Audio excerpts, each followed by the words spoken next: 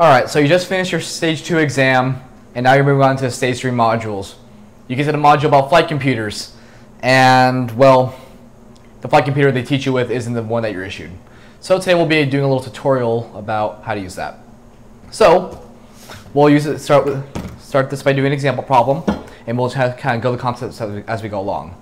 So if you want to go to your Jeppesen Private Pilot Test Guide, go to problem 854.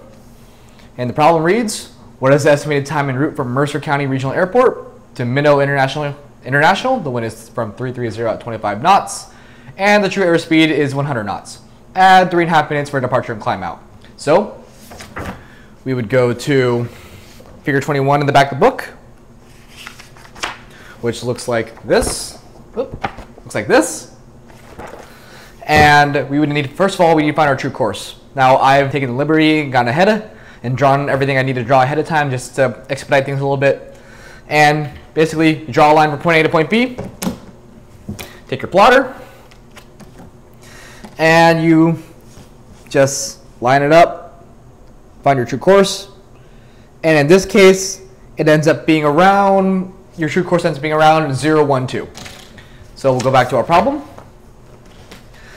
and let's write down what we're given.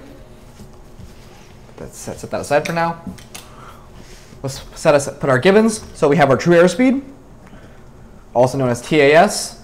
Now we have our true course, and we know what our wind is, and we have 100 knots, and then 0, 1, 2 degrees, and our wind is 330 at 25 knots.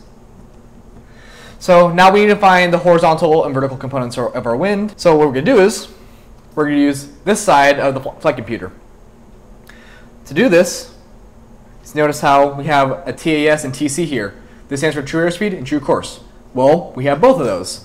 So we just take our measurements that we found. We have 100 knots for our true airspeed, and then 0, 1, 2 for our true course.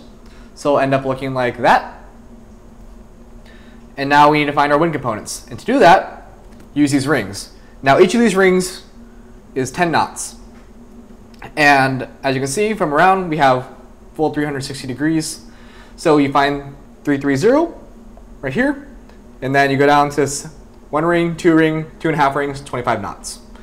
And then we see we have our horizontal component here, and then our vertical component here. And when you look at it, you see that we have a headwind of about 18 knots and a crosswind of about 16. So we'll write those down. Headwind, 18 knots, and crosswind of 16 knots. Whoops. Now, next we need to find our wind correction angle to find our magnetic heading. We don't have any isogonic lines on figure 21, so we don't need to worry about magnetic variation.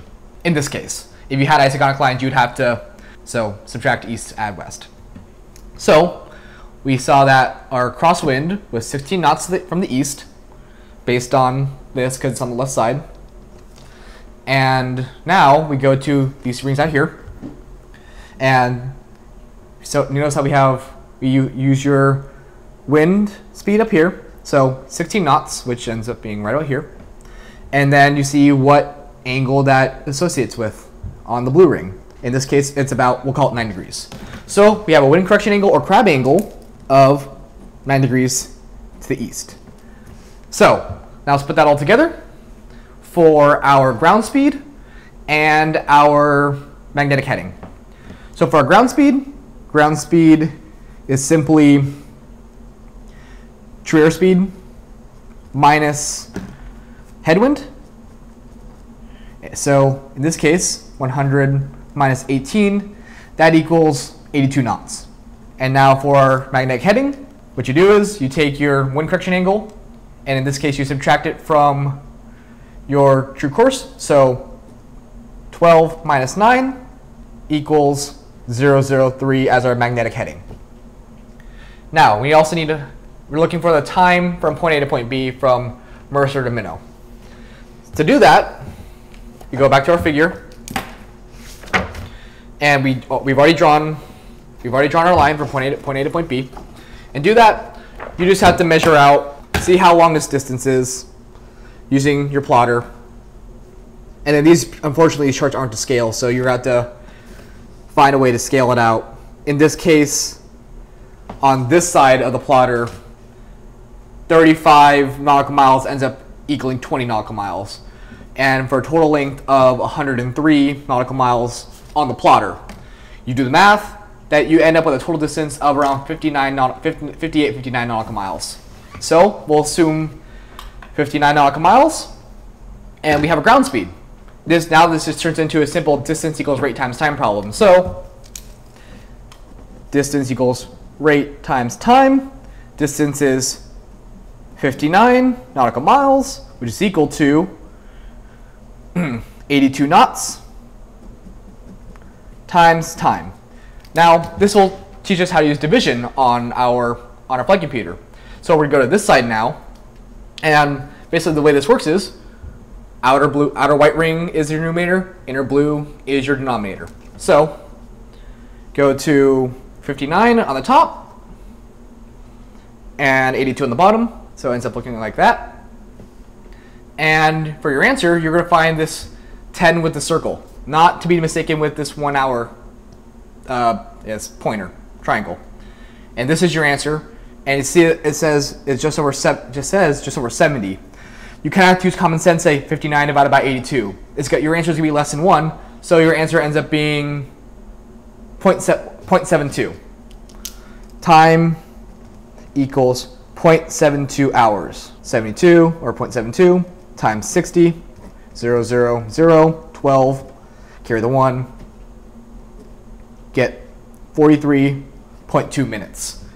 Now, we have answer A on this question is 44 minutes. So you say, oh, 44, but don't forget you have to add the climb out. So 43 plus 43.2 plus 3.5 equals 47 minutes, which is about 48. This isn't going to be perfect because, you know, human error. You get 47 minutes, which is about 48, and the answer is indeed B. That's how you use the majority of the tools on your flight computer. Now, one more thing, define density altitude. To find density altitude, you're going to use this window right here. It says density altitude. So you have to have your pressure altitude and your ambient temperature in Celsius. Well, I guess you could have it in Fahrenheit, you could convert, but it's just easier. So let's say we're at 7,500 feet, and it's 5 degrees Celsius outside. So you use this bottom window here, and you line up to the 7, because all of these numbers, these are all in thousands.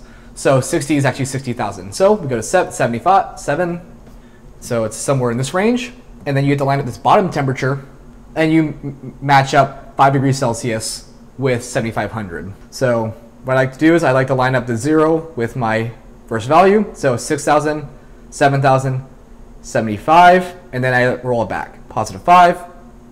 And this right here is your density altitude. And that density altitude is just under 8,000. We'll call it 7,800, 7,900. That's about it. Share to save a life.